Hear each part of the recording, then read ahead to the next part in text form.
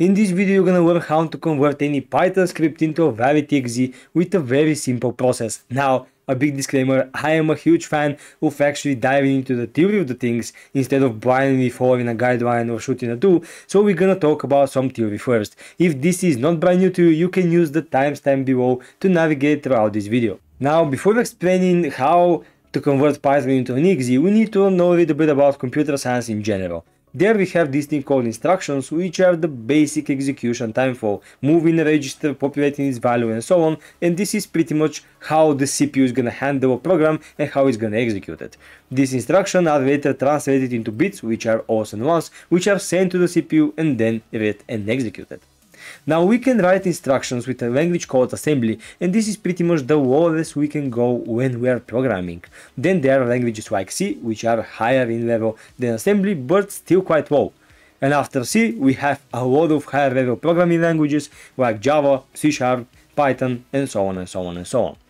Different programming languages may need specific environment such as JVM for Java, CLR for C# and PyVM for Python, but no matter what's the environment, it's always getting translated down the chain and eventually into instructions and eventually into bits with O's and ones. Since the C programming language is pretty much the lowest after assembly, a lot of programming languages and dedicated environments like JVM are actually translating its code into C on the very compilation time. And speaking of compilation, there are two types of programming languages. First we have compiled and interpreted. Compiles are the one that needs to be compiled, so you pretty much write your code and then the code is getting read, compiled, and pretty much file is outputted from this process, which you can execute. After you execute the file, it's executed line by line following the systematical approach. And then we have the interpreted languages. These are the languages which do not require compilation, but they can be executed right off the bat. Such program is Python, because you can, for instance, open a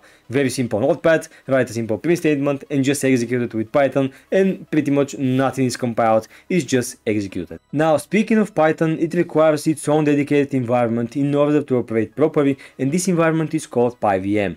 Don't worry, PyVM is pre-installed as soon as you install Python into your system, so you don't have to worry about this at all. So just install Python using the default installation process and you should be good to go. Now, the whole process of conversion between a Python script and an exe file is extremely complicated. It is because we need to transfer the high-level language from Python into low-level language like C with all of its imports and then compile with, let's say, GCC compilator.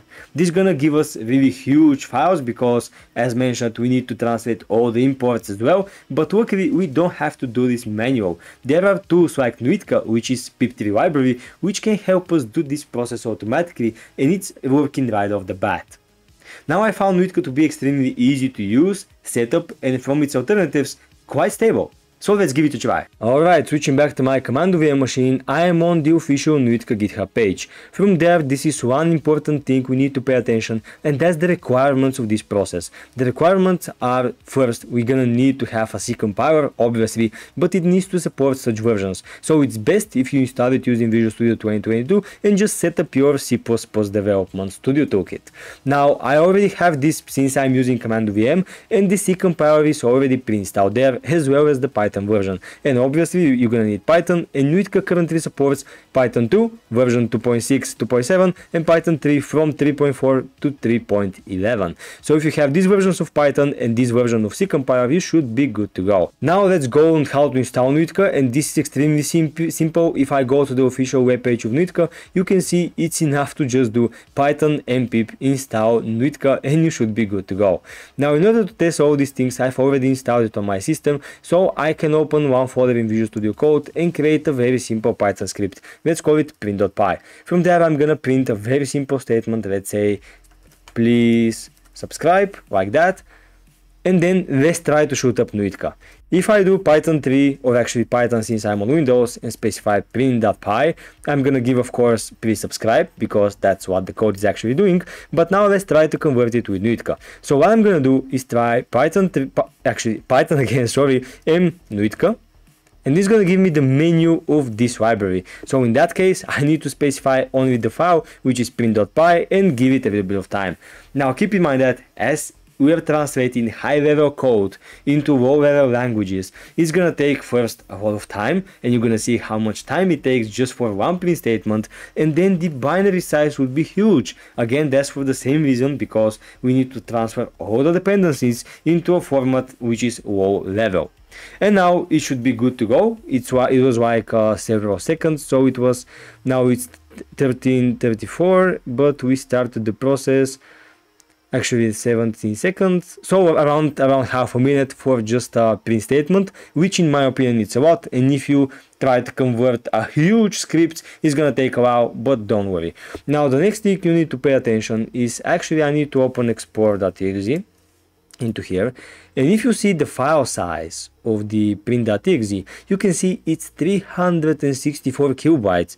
That's super much for a single print statement. Imagine what that's gonna be if it's as I mentioned, huge applications, but we're gonna do a little bit of experiments to see the different file sizes and different functionalities. But never mind, let's try to execute it. So if I do print.exe, we can actually see please subscribe, which indeed mimics the behavior of our code. And also there's a file called print.cmd, which again is a batch implementation which executes the print.exe. So in theory, if I run print.cmd, I'm gonna again see the same output. Now the batch implementation is there because the environmental variables are set there, and after all, why not have a batch file as well? Now with that being said, let's try to do something more intriguing. I'm pausing the video just to say massive thanks to my Patreon sponsors. You have no idea how much that means to me. If you also have further appreciation to the channel, don't hesitate to become my Patreon, where you can get access to Shadowburn, my private packer, some hidden GitHub repositories, as well as special Discord membership from where you can actually request videos and blogs on specific topics. See you there, and moving on. Now let's try to weaponize the code you already have. This project refshells.com is awesome because it's super easy to generate reverse shells. It is quite useful in such development scenarios as well as in some CTFs. All we need to do here is to specify the IP address of our server, and then we have reverse shell for various languages. We can also go for bind, MSI Venom version, Hawk shell also, but in this case I'm gonna keep it super simple. Now on the reverse shell, I'm gonna go to my Kali machine and actually do ifconfig. From there I'm gonna get my IP address, which is, I'm not sure why my mouse scroll is not working, never mind, which is 107. And from there I'm just gonna need to paste the IP address like that. From there let's just keep the port as usual, and now let's scroll a little bit down and find the code suitable for our needs.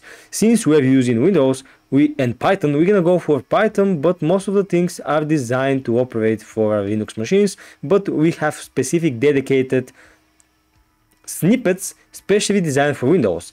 And now if I copy that and go to my Visual Studio Code and actually make a new one, because why not, and let's type shell.py, paste that.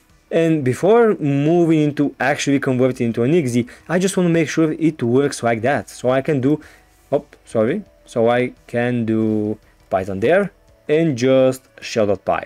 Now if everything's alright and I set up my listener like nc mvop 9001, I should be able to receive the shell in theory. So I'm gonna save the file and execute in the console.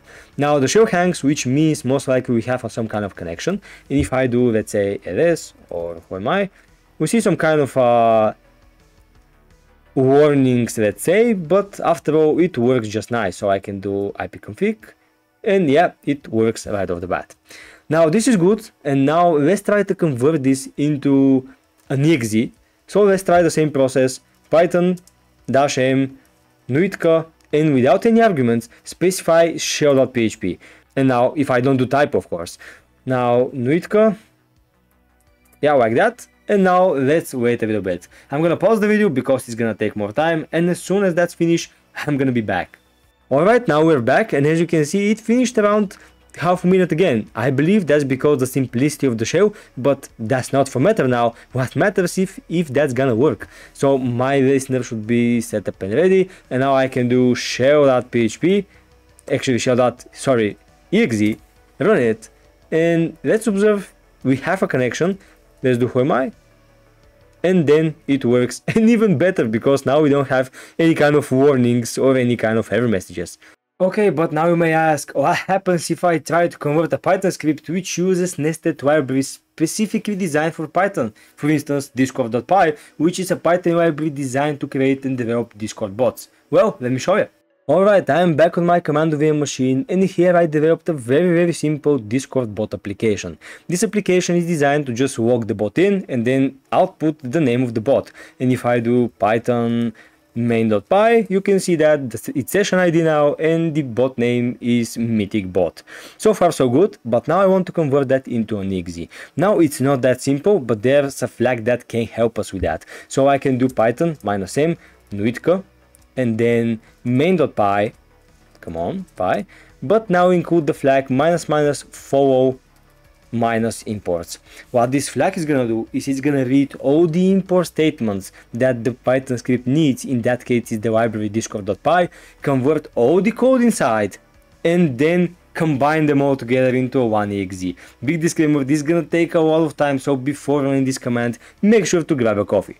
Now after I run this command, because I've already done it and don't wanna wait 20 minutes more, as you can see, I've already have main.exe file up there, so I can try and execute it, main.exe, run it, and as you can see, we cannot distinguish between the two. It works quite the same, but one parameter we can distinguish on is based on the file size. So if I open Explorer here, we can see that the file name, the file main.exe, is actually 19,000 kilobytes, which is super huge for the 20 lines of code we have.